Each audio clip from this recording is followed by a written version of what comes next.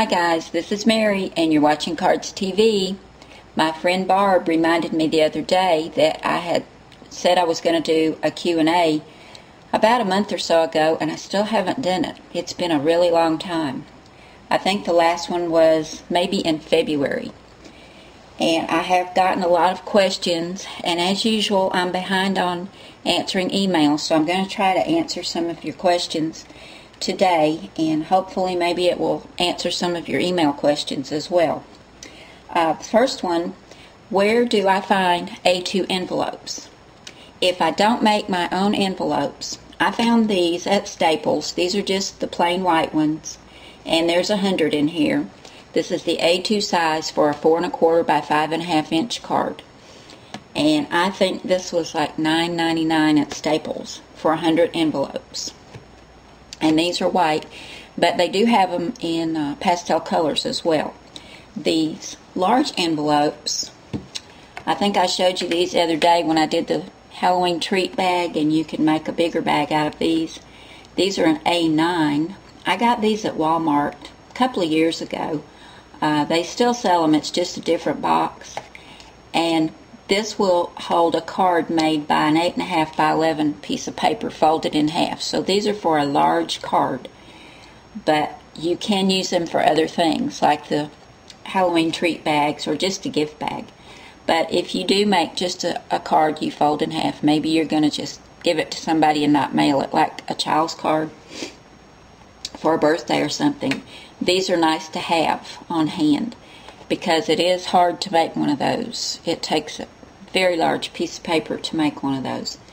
And these come in pastels, white, and then these brighter colors too. And I did get these at Walmart, but they also have these at Staples. These sets, had lots of you ask where you can get these pre-scored cards and matching envelopes. You can get these at Michael's. At least my Michael's carries them. I'm assuming most Michael's probably do. But these are really nice to have on hand because you've got the matching envelope and they're already scored. These are a little smaller though. These cards will make a 4 by 5 1/2 inch card instead of 4 1/4, but they fit these envelopes. So these are really nice to have, and you can find these at Michael's. The next question, what is a good basic shapes cartridge? I like George. George just has a lot on it. You'll find all your basic shapes, squares, rectangles, circles. They've got like the stop sign shape. They've got long rectangles. They have cylinders, stars, hearts, moons, flowers. George is just a good all-around cartridge. It's the first one I ever got. There are some fonts on here, and you can cut them thin or thicker, and there's some words also.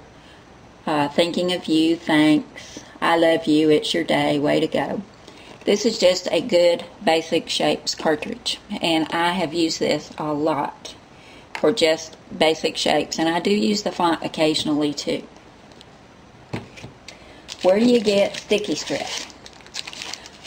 I got this at Walmart back before they started getting rid of all their craft supplies. Stampin' Up! Sells actual sticky strip. I forget what this was called from Walmart, but I like score tape better.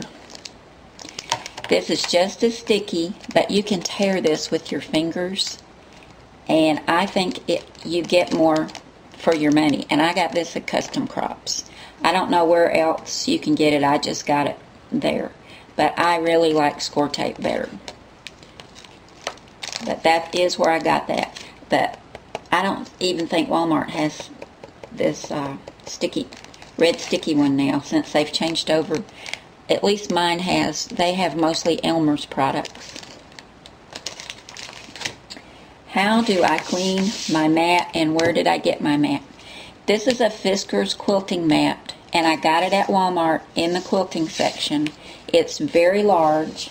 It's 36 inches wide, and I think it's 30. No, it's not square. I think it's 24 by 36. I love this. It's like it's indestructible. I can't cut it or anything, but glue does stick to it. So, I have this handy dandy glue eraser, and I just take it wherever there's glue, and it comes right off. Easy peasy, nothing to it. I have another one of these that I use for taking glue off cards and things. You can find these at scrapbook stores. Michaels may carry them. I don't know about like Custom Crops or Hallmark scrapbooking, but I did get mine at my scrapbook store. And the one I use for my cards is not all black and grungy like this. You can tell I've used this one on my mat, but it works great. But if you can't find one of those, if you can find Undo Adhesive Remover, this stuff works great too. This is also good if you put something down on a card or a scrapbook page and you don't like where you put it. This has a handy little scraper, and you just drip some down in here, scrape it right up, and when it dries, whatever you took up is still sticky, and you can move it and put it somewhere else. You can get this in hardware stores. I actually ordered this from HSN. I don't know if Michaels carries it. I have not seen it in Walmart.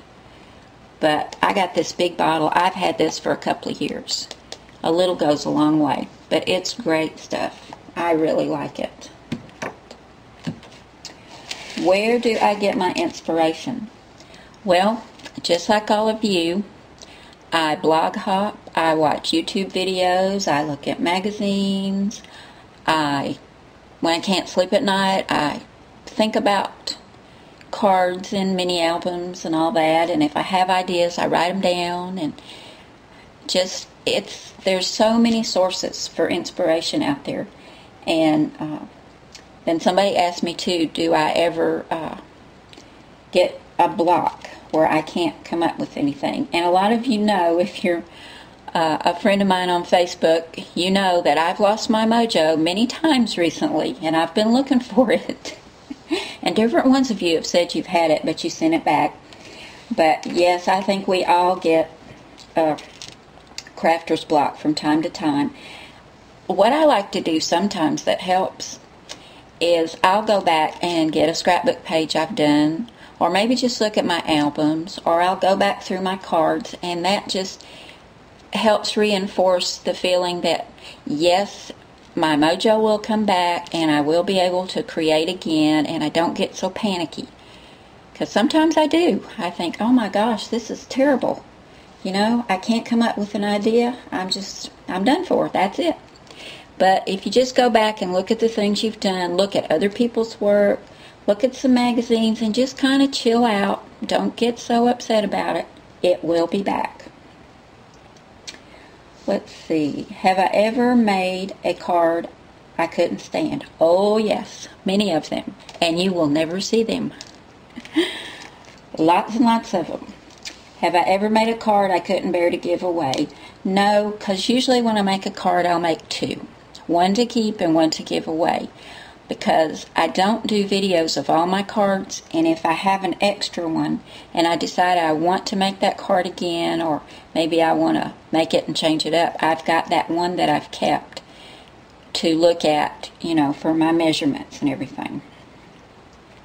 What kind of video editing software do I use? I use Roxio, and I love it. It's awesome. It's a little pricey, but for what you get, it's well worth it. You can do anything with Roxio. I've been asked this one many times. What kind of camera do I use? It's a plain old Kodak EasyShare 5 megapixel camera. I've had it for about 6 years, and it's got a 2 gigabyte card in it, and that's all I use. Let's see.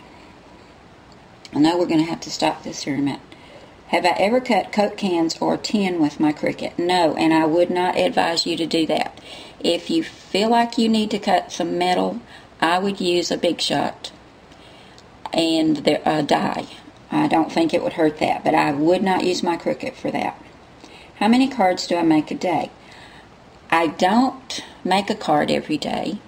I would love to be able to, but unfortunately I have to go to work and cook dinner and all those kind of things. I try to make a card like every other day. On the weekends, if my husband's out doing his farming thing, then I might get to make 2 or 3. Sometimes I don't get to make any because I got lots of laundry and grocery shopping to do. But I don't get to make one every day. How do I remember what's on the cards when I want to cut something? Well, I've got a Gypsy, so that helps me. I can use the word search feature on that, and it will tell me.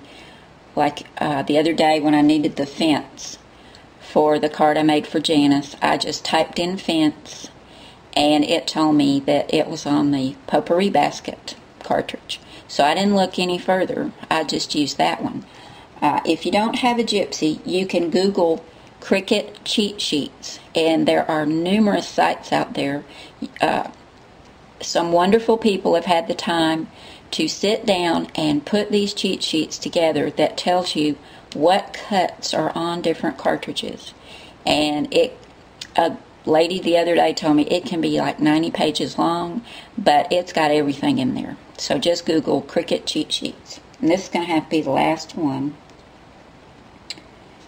Oh, what is the address if you want to get your card on Coffee and Cards? That's Mary at Cards TV, Post Office Box 426, Georgetown, Kentucky 40324. And if you'll go to the sidebar on Cards TV, you'll find it there also. I love showing y'all's cards and linking you up. Let's see. Is there one more quick one I can get in here?